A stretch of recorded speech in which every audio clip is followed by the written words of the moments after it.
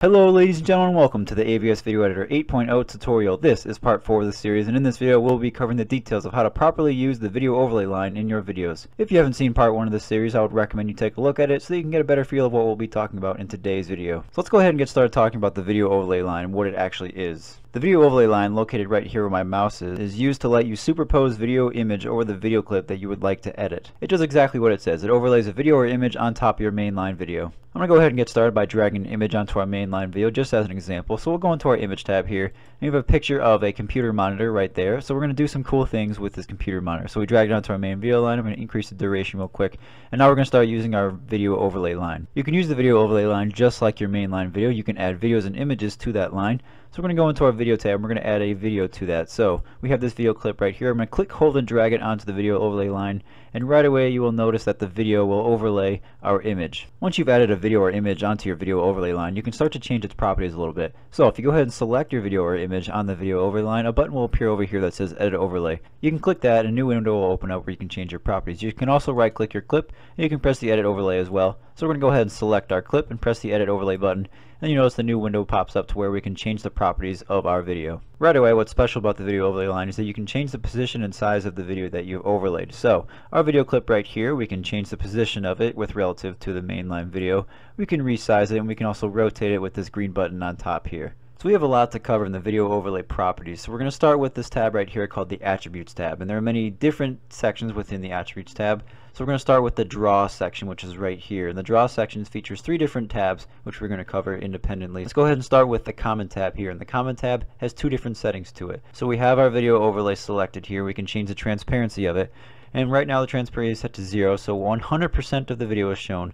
But as you can see, as we increase the transparency, the video gets more transparent as you go, and if you increase it to 100, you can no longer see the video because it is 100% transparent. We'll leave it at 0 now just so we can see it a little bit better. The next option we have in the Comment tab here is called the Chroma key, and when you click this checkbox, it will apply a composite effect which allows you to add video overlay that will be half transparent, so that only part of the video will be visible and the rest will disappear to reveal the mainline video underneath. If you go ahead and click this Chroma key, you'll see that nothing much happens. You saw a little bit go away there. You now have access to this option down here called the Append Color option. And what this does is that you can choose the color that you would like to be transparent in your video. So you can either click this drop down menu where you can select a default color, or you can click in the middle of this box right here, and you can actually use an eyedropper to click on the part that you want to be transparent. So if I go ahead and click this area right here, you'll notice in the video it starts to go away, and this Chroma key slider right here will change the intensity or the value of the transparency of it. So if I go ahead and increase this slowly, you'll notice that part of the video slowly starts to fade away. All the Chroma key slider does is it just changes the intensity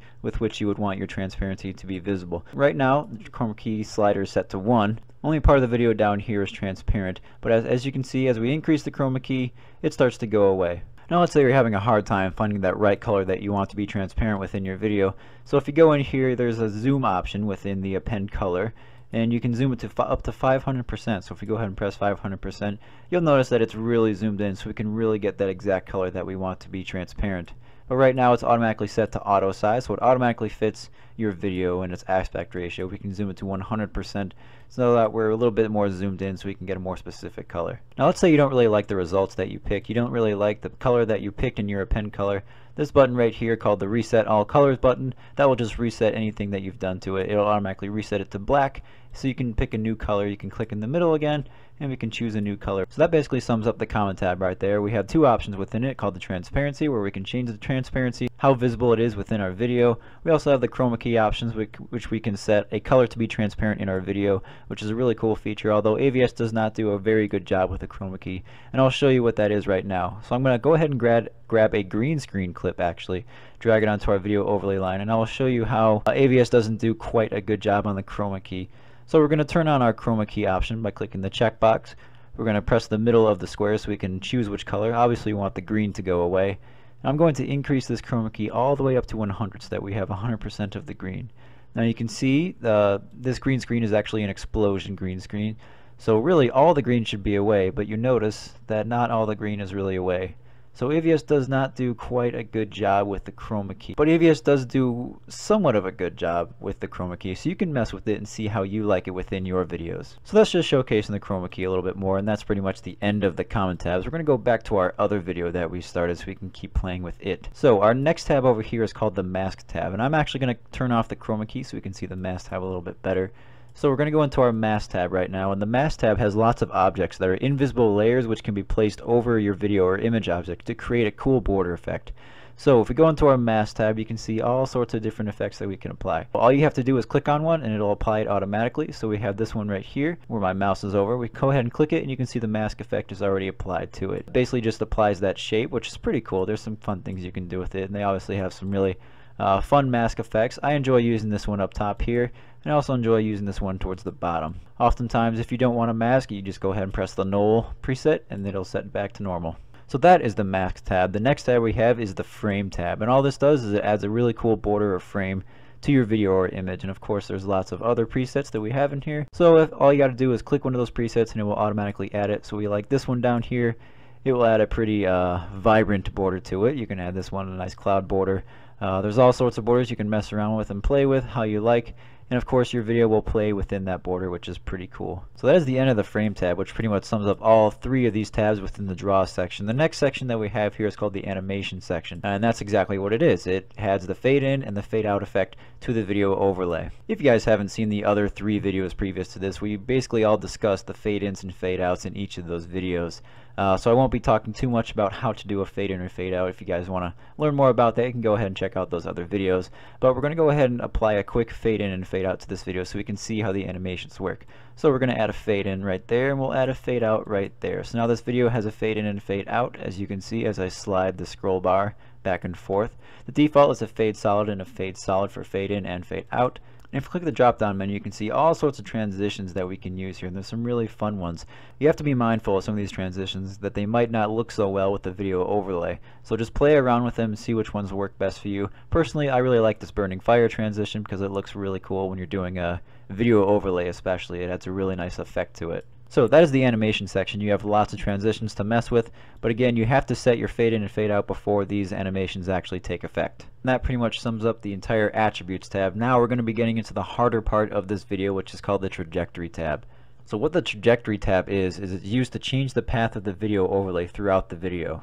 Basically, you can make your video, your image, move across the mainline video, which is a pretty cool feature that they have, but it is sometimes pretty difficult to use, and I'm going to show you how to use it real quick. Bear with me as I'm not an expert in using this because I don't often use it too much. So to begin using a trajectory, you can use one of the many presets that AVS has to offer here. You can click, hold, and drag one of the presets onto your video overlay and it will automatically add the preset. Now keep in mind that it will resize your video. You notice that this video was automatically straightened out and resized. Before it was rotated and a little bit bigger.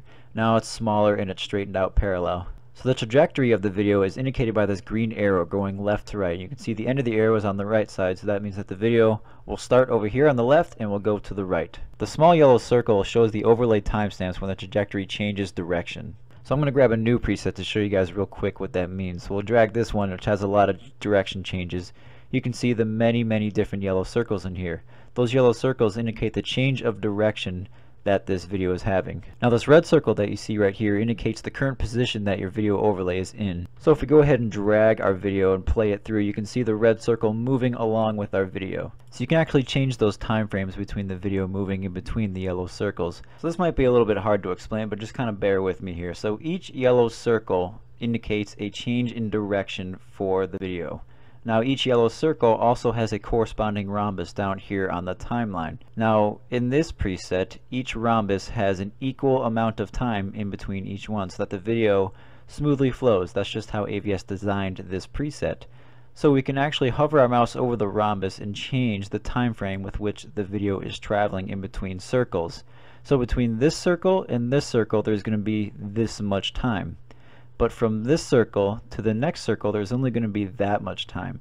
So our video is going to dramatically speed up in between the second and third rhombus, or the second and third circle. So as we drag this cursor over here, you can see how quick the video will go once we get there.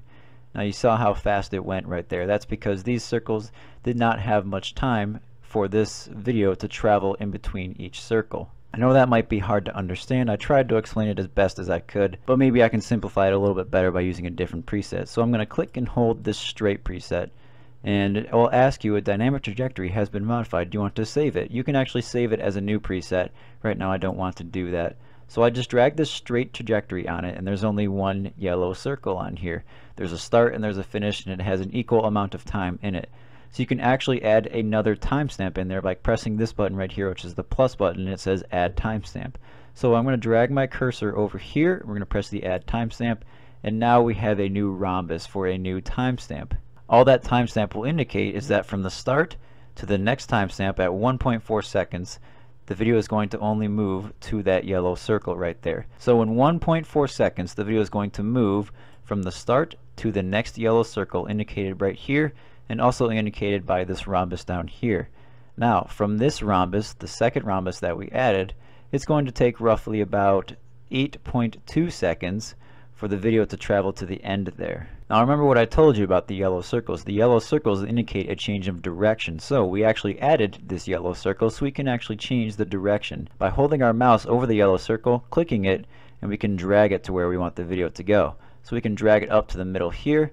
So right now, as you can see, our video is going to go up to the top and then shoot back down to the bottom where it ends. So now we kind of made a triangle effect with our new added timestamp. Now you notice that the video is going to go much quicker here going up than it is going down. That's because the rhombus, which is representing the middle yellow circle at the peak of this triangle, is much closer to the start than it is the end. So again, this only has 1.4 seconds to reach the top, then it has about 8.2 seconds to reach the bottom, so it's obviously going to go a lot slower, as you can see as I preview it really quickly. And this section right here with the two arrows and the number 2, you can actually use that to iterate between the different timestamps. So if you press this one, it will show you the next timestamp that your video will be at, which is, in this case, it's at the end. But if you go ahead and press the back button, it will iterate to the next timestamp, which is the peak that we added. And if we go again, it will iterate to the very beginning of this transition. Now let's say we did not want that yellow circle to be there. We can go ahead and select our rhombus, our timestamp representing that circle. We can press the remove timestamp button right here, which was next to the add timestamp button, and it will remove it like so. Now there's obviously a bend that was created in our trajectory, and that's just because we removed the sharp peak timestamp, and we can straighten that out by dragging our line back to the middle here. And of course, if you need a reference for different points, you can turn on the grid lines by pressing the grid lines button, which we've already showcased in later videos, but we can turn on our grid lines to get a better focus of where we want our video to be. Now these trajectory paths are pretty fun to play with, and they're pretty easy to use for the most part. You can change the path pretty easily, and you can make them curvy, you can add different points, you can also actually double click a point in there, and you can add a new trajectory point. So if we double click our mouse right here, we've added a new timestamp and a new change of direction. So you can use this if you don't want to use the plus button in your timestamp. You can just double click it and that's where your video will be. So obviously this one's a little bit wild because we keep adding timestamp and the video is going to be all over the place. Let's go ahead and change up our timestamps down here so we can make it go a little bit more crazy. So I'm going to turn off the grid lines here and show you what we've got. We've got all 4 timestamps, so 1, 2, 3, 4. The video is going to go super fast in between those 4 timestamps right there. It's going to go slow from the first to the second, and from the second last to the end it's going to go slow. But in the middle points right here, it's going to go really fast. That's because we've condensed our rhombuses right here. So as we drag it through, you can see it going normal speed, then it reaches that, and then it goes really fast, and then it slows down at the end there. Now if you don't like any of the work that you've done and you don't want to use a trajectory anymore because you're getting frustrated, like oftentimes I do, just go ahead and click this knoll preset right here, click and drag it onto your video, and now you have no trajectory applied to your video. So that is the trajectory tab in essence and how to use it. So now I'm going to give you guys a quick preview of how I like to use video overlay. So I'm going to go ahead and exit out of this. I'm going to delete the video overlays that we added today. I'm going to add this video that has pretty cool effects to it. It's called bullet holes through the glass and it has a black background on it. So I'm just going to trim the video up right there. And I'm going to trim it up over here as well. Right there. Looks good. And so now we're going to go ahead and edit our overlay. So I'm going to start editing this. I'm going to make sure that this video is centered by turning on the grid lines. I'm going to center it right there. And again, our background is the computer monitor, so I'm going to make it look like the computer monitor was getting shot at. So I'm going to go ahead and resize the video overlay so that it fits to the size of the monitor, like that. That looks pretty good, I would say. So now I'm going to turn on the chroma key, and right now the video background is black. I'm going to turn on the chroma key, and automatically the video goes away because the whole background was black and the default color was black. I'm also going to increase the chroma key to 100 like so, and you'll see why in a bit. So I'm going to go ahead and preview this and show you guys what it looks like. As we go ahead and play, you can see that it looks like the monitor is getting shot at. Obviously it's not the best effect because it just doesn't look that good. But you can see that we were able to remove the background kind of successfully, and we were still able to put the main video with what we wanted on it. So that looks pretty cool. I like how that looks right there. So I'll keep that, and then we'll do another example real quick. I'll go ahead and add this video clip down here as well, and I'll change the duration by shortening up, dragging the edges right there, and we'll go ahead and press the edit overlay button again. So once again, I'm going to turn on my grid line so we can make sure our video is centered. So we can center it right there. This looks pretty good. I'm going to resize it again so that it fits the monitor just like the last video clip we worked on. How does that look? That looks pretty good to me. And we'll go ahead and add an animation to this one. So let's go ahead and add a fade in real quick. We'll make sure our fade in is about 2 seconds long, which is about right here. We'll make sure our fade out is also at about 2 seconds, which will be about right there. So now we're going to pick our animation that we would like to use. There's some fun ones that we can use in here. I've already showed the burning fire, which is my favorite. I'll add the pixelated effects, which might work for the monitor. So that looks pretty cool. I like how that looks. We'll go ahead and add a fade out effect. I like this one right here, the color noise fade out. That looks pretty cool, especially with the monitor. So this is how it looks right now. We have our monitor right there. You can see it starts to get pixelated, and then this new video clip comes in, and then you can see it starts to noise out, which looks really cool.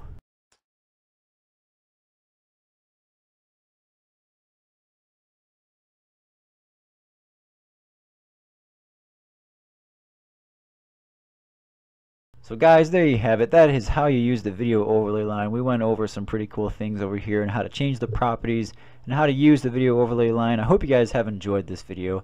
If you guys did enjoy this video, go ahead and comment below your thoughts on it. If you guys have any questions, go ahead and comment below that as well. I would love to help you guys out. Go ahead and leave a like if you guys enjoyed the video, and go ahead and subscribe for more AVS video editor tutorials coming your way, and I will see you guys